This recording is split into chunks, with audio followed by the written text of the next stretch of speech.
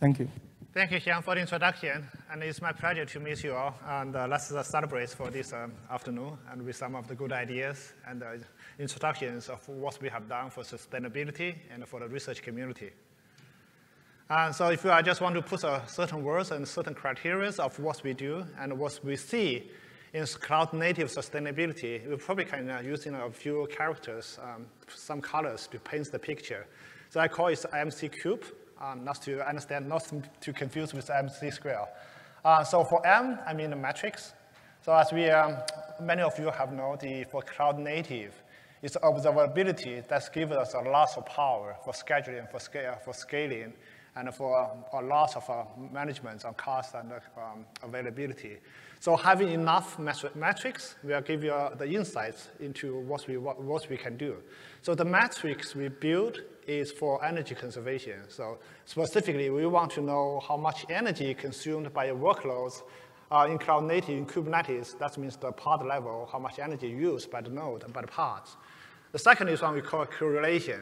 So having these metrics makes sense to the end user, but does not make use for the end user in terms of doing the energy conservation. So when you schedule workloads, how do you correlate with the metrics, with the hardware characteristics, such that the scheduling of your workloads will be optimized for energy consumption? So after the scheduling, the workloads landed on the nodes is keep running for days and weeks and even for months. If any of the original assumption about the resource consumption, resource assignments goes wrong, how do you correct this runtime behavior? So we call this the correction phase. In this phase, we use autoscaling capabilities in the Kubernetes community. As very last one, once you go beyond a single cluster, you want to take into account of the carbon deltas around the world between different clusters. That is where the multi-cluster use case comes in, and we want to account for the carbon intensity differences in between multiple clusters and find the best destinations for your workloads to land on. Let's come down to the projects we are trying to, the problem with our projects is trying to address.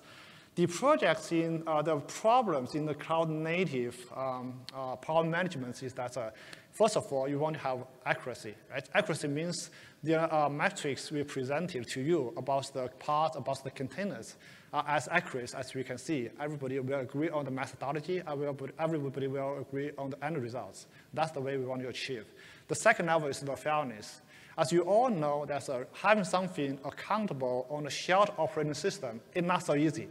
Right? So it's just like the same way you live in a condominium, you pay the management fee. You have to account for every of the usage per square feet by each of the tenants.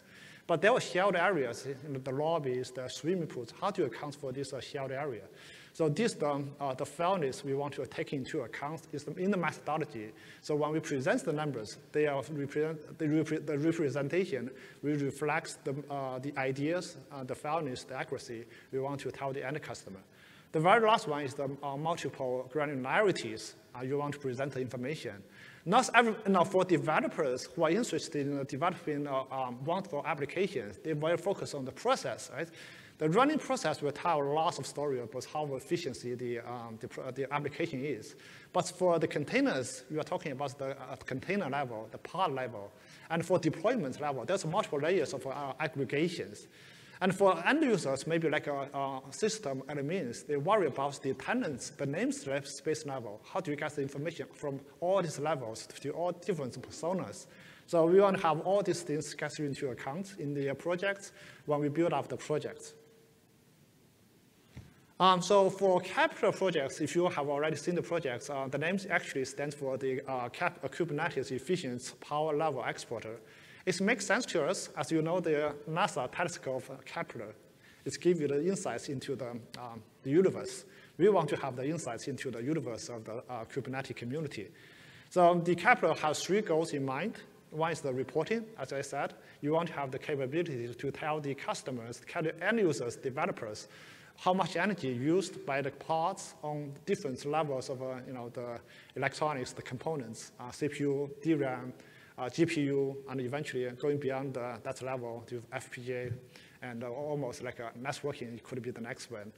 So we also want to use the capabilities of running Kepler across the hybrid cloud environments.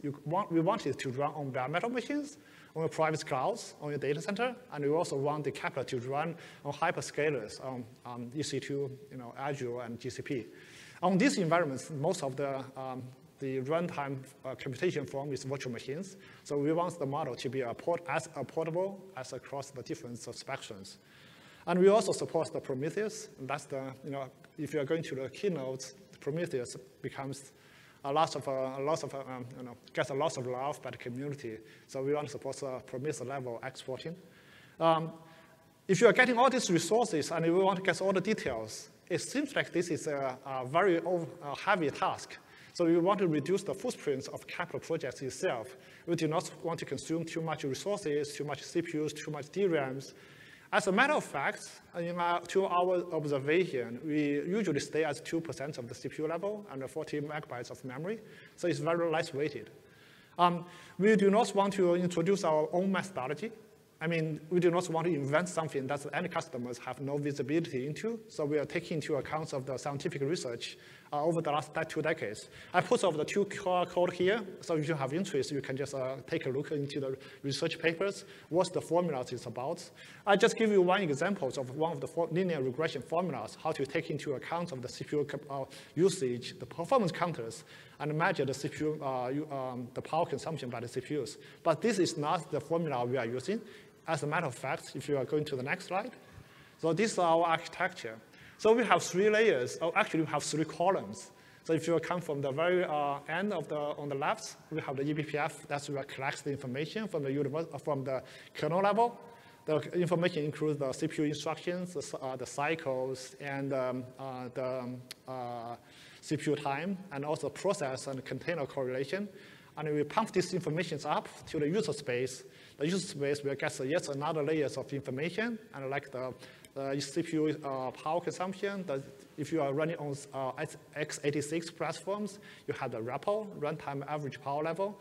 That will tell you different domains, how much electricity, how much power consumed by each of the CPU or DRAMs and at different time. And we also collect C group stats from the C groups. And we also collect information from Kubernetes. So we put all this information together, and we use the machine learning models to predict how much power used by different of these processes and containers and parts. So that is our methodology. So we are not dictating the eventual model. We will let the customer to build the model on your sites. So that will be a true representation of how much power used by your environment, by your workloads. So this is one of the dashboards we are using, thanks to the community contributors from here. And we are trying to give you some intuitions, how much carbon footprints your workload will generate, and what's the variations over time, your workloads on different of the components on CPU, on DRAM, on GPU. And we also keep you certain rankings as different namespace level. With this matrix, that's unlimited potentials, how much information you can build up for your final visualization. And we also want to introduce yet another project by Chen. He has built up this wonderful project called Kepler using the matrix. And before she comes in, I just want to give the community a shout out. So over the time, this project has been contributed by different people representing from different companies. And we really appreciate their help in shaping up the projects and giving us the feedbacks and even contributing code to the project. So because we have Kepler in place, we can have all types of observabilities in terms of getting the energy-related metrics, including energy consumptions for different components of your workload, right, including CPU, memory. And you can also understand what is the current frequencies of your CPU, and then whether you have tuned down the frequency to save energy. So here, I just want to give an example on how we can leverage Kepler to do some optimizations on your cluster, so you can both reduce your energy consumptions as well as guarantee your performance of the workload. So the question we try to answer here is when the frequency tuning knobs, there's a lot of frequency tuning knobs available in the Kubernetes community. And then when you increase or decrease CPU frequencies, and then how you can guarantee the performance of the workload. So before that, let me introduce a little bit the background about the vertical powered autoscaler on Kubernetes.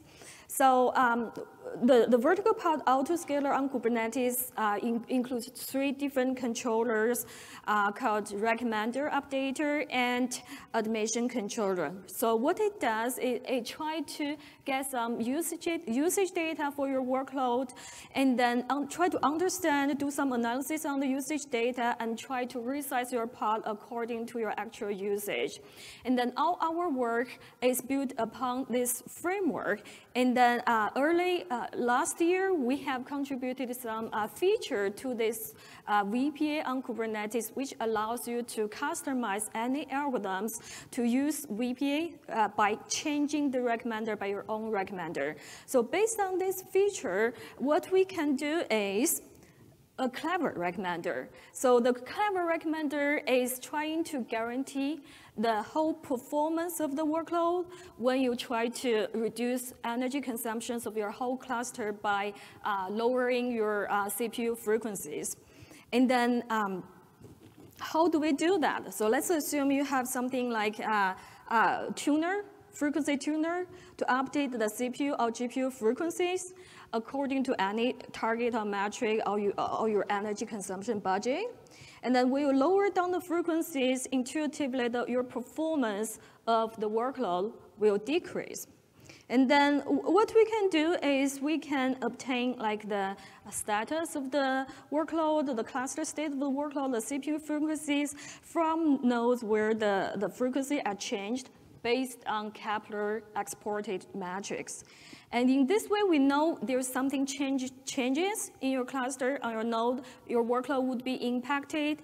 Then how can we guarantee the performance? When the frequency is down, your performance is down, especially when it's for the computational intensive workload, then the total instructions per second you can get will be down.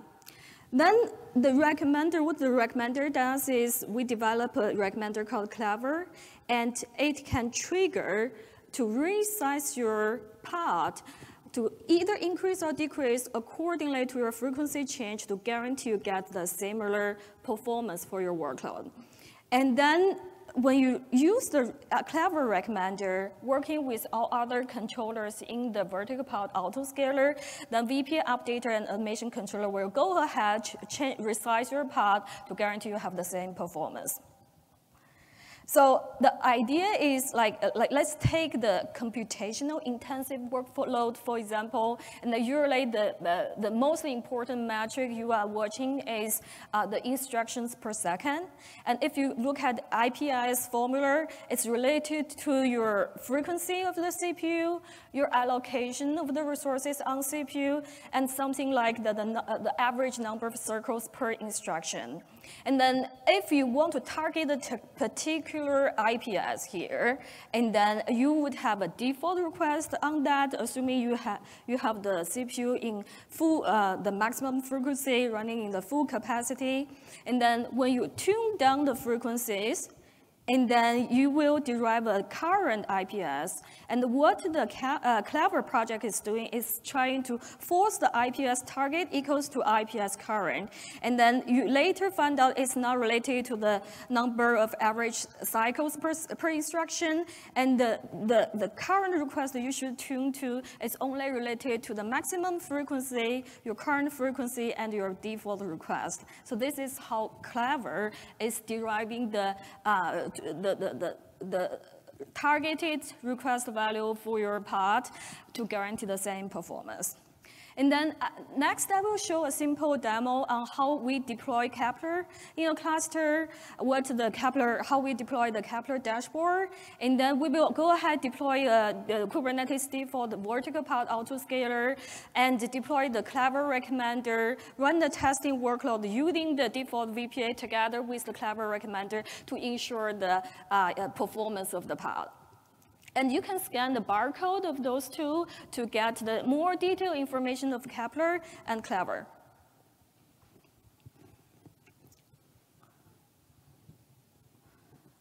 So now we are in a Kubernetes cluster with one node, and then we already pre-installed all the Prometheus and Grafana support. What we are going to do is we first go to the Kepler project. We clone the, so there are a lot of documentations on how to use it. Basically, it's just one click to install.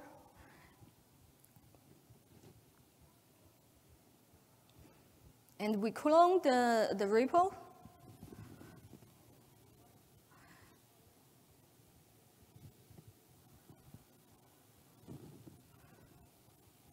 What we are going to do next is we will check out the stable release for Kepler project.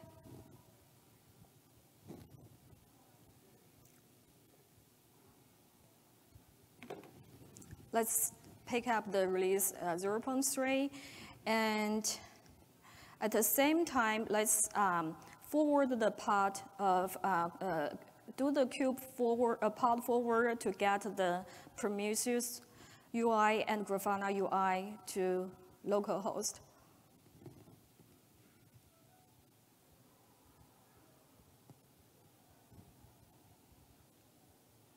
And now we are in the Prometheus UI. We just try one of the default metric to see if it's working.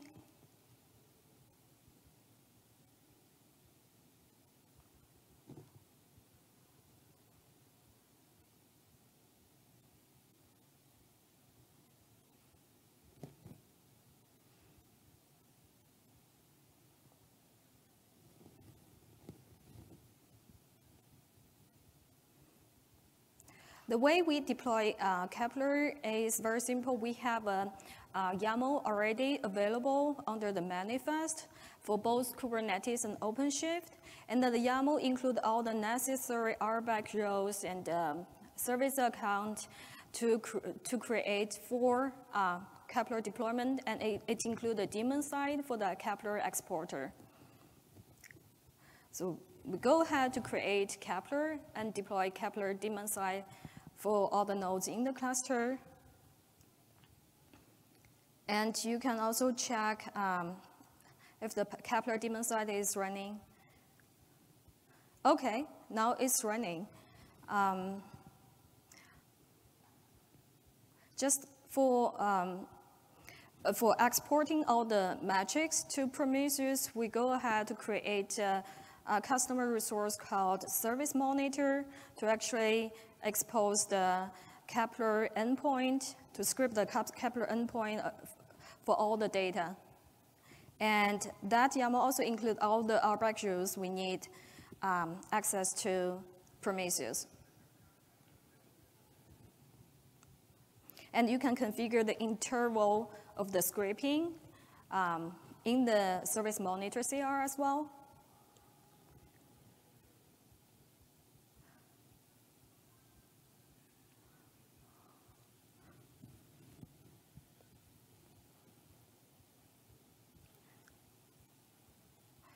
We can double check if the Service Monitor resources is successfully created under the Kepler namespace. And you can also check from the Prometheus AI whether the Kepler Service Monitor endpoint is available. It takes some time for it to be up. And the other way, you can also check the Kepler service endpoint to get whether it's on or not. And the port number is 9102. Now we can see all the Prometheus is starting scraping the data from the Kepler endpoint. Let's go and load the Kepler exporter dashboard, and the dashboard is already also available in the GitHub repo. There is a folder called Grafana dashboard. You can import it in the dashboard. You can quantify. You can see the like the equivalent CO2 amount and petroleum amount of energy consumptions for a particular pod. And then it also shows the energy consumptions for different components over time.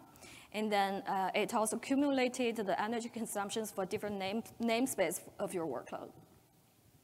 So the next step is let's go ahead, install the default Kubernetes vertical pod autoscaler.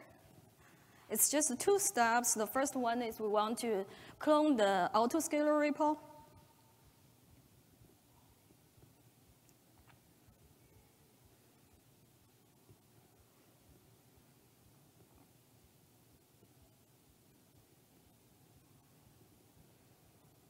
Okay, make sure you cd into the folder of vertical pod autoscaler. And then what it takes is using their default script, which is hack.vpa app, then you install all the controllers for the VPA. And the support of alternative recommenders for VPA is already upstream. So anyone using the default VPA controllers can develop your own recommender, can use your own recommender together with the existing VPA. Okay, now all the 3 VPA controllers are running.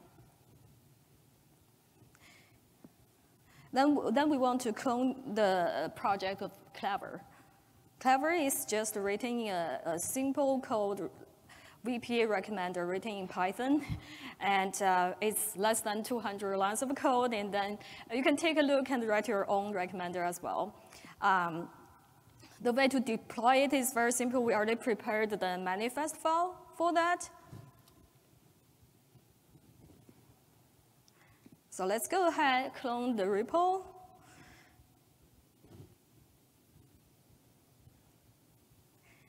And the Kepler YAML includes all the necessary deployment, cluster roles, cluster role binding, and service account.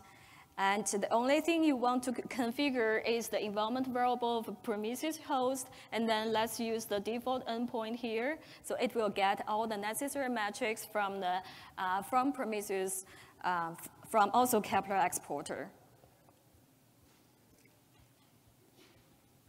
Okay, then the Kepler recommender is running. And let's double check if it's running in the same namespace as the VPA controllers.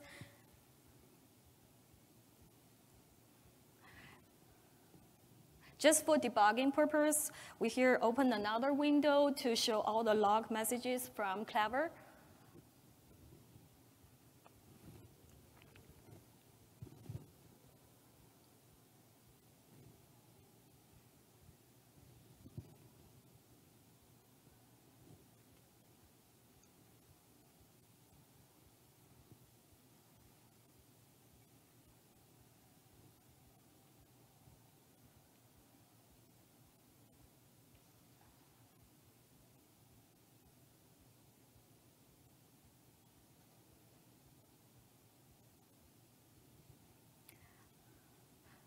Okay, so the next step we are going to test is we want to create a workload using all the VPA and using Kepler as the customized recommender for the VPA.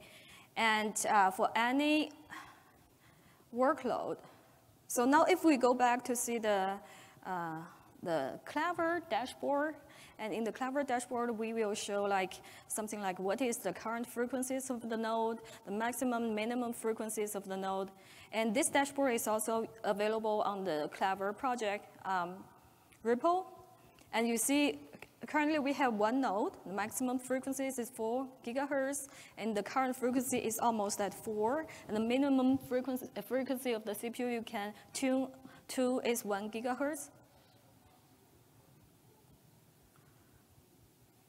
Then let's go ahead to take a look at the sample sysbench workload we want to test. It's just creating a CPU-intensive workload, taking the whole, try to taking the whole CPUs, but we set the request and limit for the CPU as 250 millicores. So it can only use 1/4 of the CPU. And then if we go ahead create the workload, we see By the way, in order to use the VPA, you probably want to have more than 2 replicas to be running at the same time, so you don't lose the high availability of your workload. And if we refresh, and the data will pop up in a minute. And the second window shows the current CPU request of the workload. The third one shows the instructions per second performance metric for the workload. By the way, the IPS metric is also available in Kepler. So if you install Kepler, you can not only see the energy consumption metrics, but all types of performance metrics for your workload. It is using eBPF, so it's very lightweighted. So what we are going to do next is we will run a simple script trying to attune the frequencies on the node to like 2 gigahertz. Right now it's almost 4 gigahertz. We want to tune it down to the 2 gigahertz, so we save like 30 to 40% of the energy for the node. Okay. Then let's watch the recommended value for the VPA we created. By the way, when you want to use an alternative recommender for your workload in the VPA object, you can specify the name of your recommender by using recommenders keyword in your VPA YAML. Now the default value is still 250. Let's wait a moment for Kepler to get the actual frequencies of the, now the actual frequencies are already drops, right? You see the top window, the frequency drops from almost 4 to 2 gigahertz. And then at the same time, the IPS drops for the workload. And it will take a while for the VPA to kick in. And there's some log messages popping up. The last message, the recommender shows is still taking 4 gigahertz of the, okay, now the VPA already recommend 500 millicores for the workload. And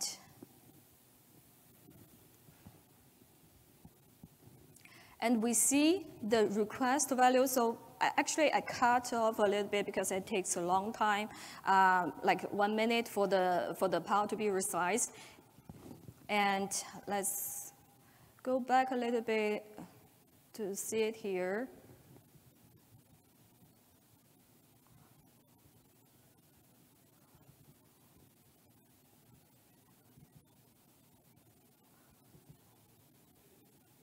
You see? So actually, when we tuned the frequency down, the IPS drops for a while, but the VPA and Clever controllers kicks in to increase the allocation of the CPU, and equivalently, we will keep the same IPS over time. This is how Clever utilizing the Kepler metrics to guarantee you have the same performance as well as saving some energy. Okay, so looking forward, we will try to enhance the whole Kepler project with some carbon footprint output. We will try to increase the model to be available for both physical machines and VMs. And so Huamin will handle the other projects that are going on. Thank you. So this is my observation. So we have seen a lot of wonderful scaling mechanisms for performance, for resource, but we have never seen something to scale for the purpose of energy conservation without disrupting your service. And I think this is one of the greatest achievements for this integration. Thank you, Chen, for this huge contribution. So looking forward, we believe Kepler and integrated with other ecosystems, with other metrics, we can make bigger things happen. So going back, as we said earlier, we want to address certain things in sustainability: carbon, energy, water, and waste. So these are the topics we believe we can make contributions as a team, as a community. I'm not going to dictate what is the most efficient ways, what's the best solutions, but I want to keep the questions open, so for the whole community, we can build up the better solutions for the better tomorrow. And I also want to give a shout out, so because during the process of preparing for KubeCon and for other community-based developments, we have lots of inputs from the communities like Akita. We are discussing bootstrapping mechanisms to autoscaling based on carbon intensity, and we potentially can also use the same mechanisms, build up even high impact autoscaling mechanisms for serverless workloads for autoscaling. So we'll take both energy and carbon into account, so we can reduce the energy and carbon footprints with high impact workloads. And that's all we have for this presentation. Thank you for attending. We are like to open. So thank you for the presentation. And any question? We do have a time for 2 questions. Yeah, please just raise the hand and I will give you the mic.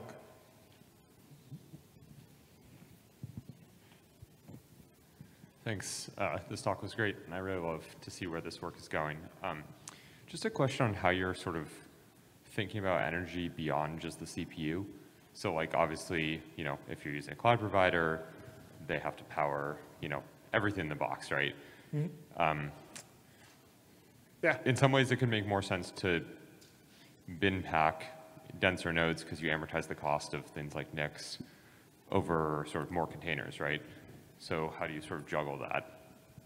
Yeah, so if I understand correctly, so one question is about the components like the CPU, and the other one is like the type of workloads. So just let me ask you the first question, and then Chen, maybe you can help me with the second question about the type of workloads. So I think you are definitely right. We are targeting CPU a lot in this presentation. One reason is that the CPU actually accounts for 60% of the whole energy consumption of the server. I mean, relatively speaking, because if you have a huge amounts of RAM, the number could be vary. But CPU is definitely one of those things. The other workload is GPU. We also have the GPU capabilities, the metrics we can report.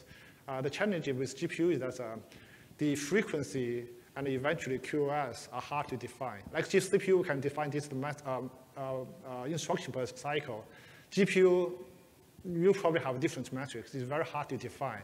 If we know what's the metrics we can use, we can build that into yet another exporter, and a Kepler could provide the energy information, and you probably can provide this usability metrics, and we can correlate with each other, and you can build up yet another VPA based on the new metrics. And for the type of workload, maybe Chen can, she knows much better about scheduling and scaling than I do. Yes, definitely. We were thinking about why don't we just pack all the workload on a smaller number of nodes so we can turn other nodes off to overall save energy consumptions.